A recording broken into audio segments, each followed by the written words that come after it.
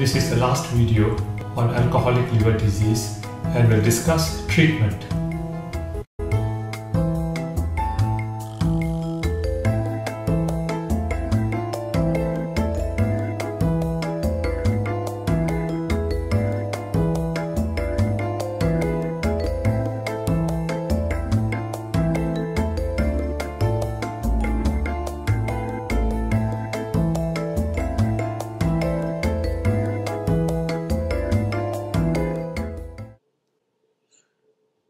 These are some of the investigations that could be done in alcoholic liver disease.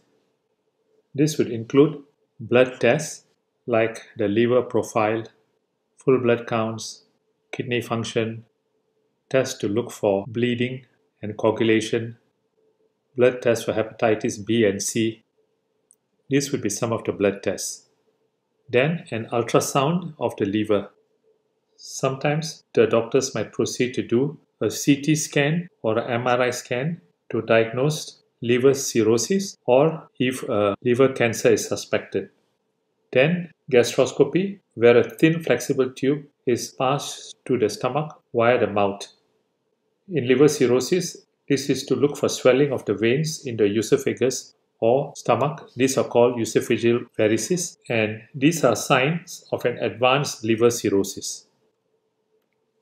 Let's now look at the management of alcoholic liver disease. The most important step to management is abstinence. Abstinence means to stop drinking alcohol completely. This is the single most important thing the patient can do. It has to be total abstinence from alcohol. Even one drink is too many. It can be difficult as the patient is dependent on alcohol, so the patient may need to seek help from professionals. It takes up to 6 weeks of stopping alcohol for the changes of fatty liver to reverse. It also improves the survival in cirrhosis. It can be dangerous for a heavy drinker to suddenly stop drinking alcohol, as it can result in life-threatening withdrawal symptoms. It must be done with advice from the doctor. Alcohol withdrawal syndrome is a name for the symptoms that occur when a heavy drinker suddenly stops or significantly reduces the alcohol intake.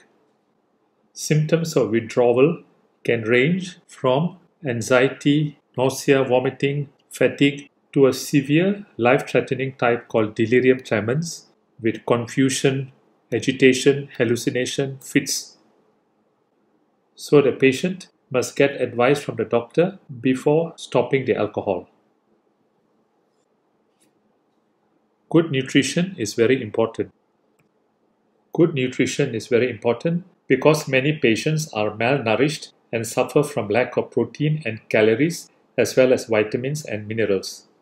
Alcohol suppresses the appetite and also causes malabsorption of food. Also, heavy drinkers get most of their calories from alcohol.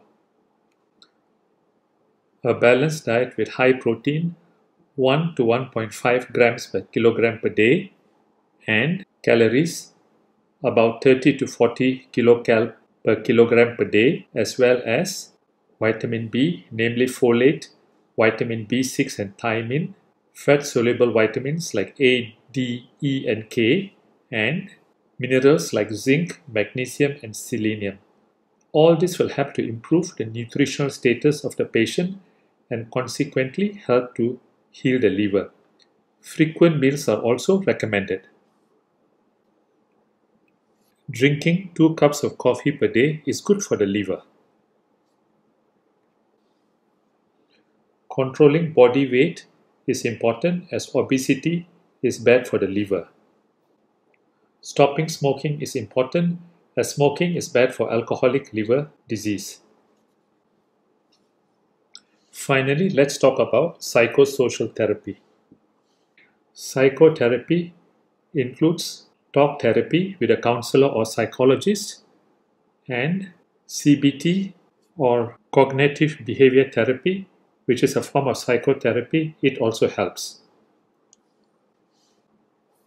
Self-help groups like Alcoholics Anonymous have a lot of experience in assisting the patient through the difficult period of stopping alcohol.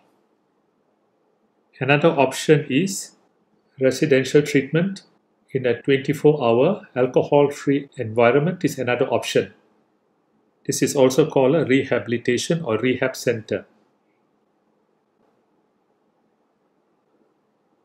Sometimes medicines are needed to supplement psychotherapy. Certain medications like benzodiazepines may help.